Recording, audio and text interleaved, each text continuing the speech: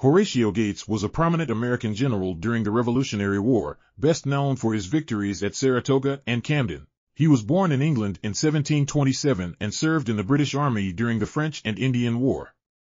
He later moved to Virginia and became a supporter of the colonial cause. Gates joined the Continental Army in 1775 and was appointed Adjutant General by George Washington.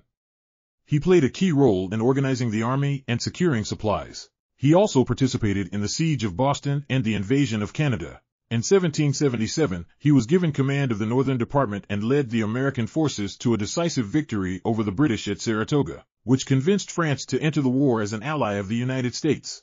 Gates' success at Saratoga made him a popular figure among some members of Congress and the public, who saw him as a rival to Washington.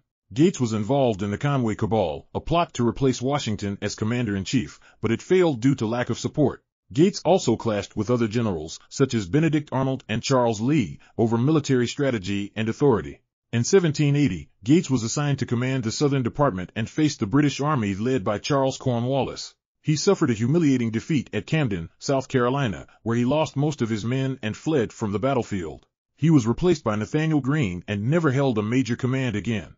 Gates retired from the Army in 1783 and settled in New York. He became involved in politics and supported the ratification of the Constitution. He also freed his slaves and advocated for abolition. He died in 1806 at the age of 78.